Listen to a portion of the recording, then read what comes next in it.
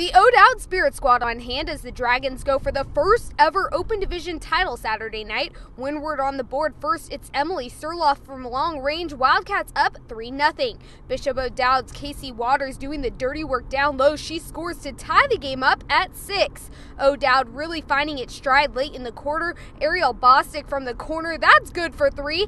Brianna Brown getting her game going in the second. A board and deuce puts O'Dowd up 16-10.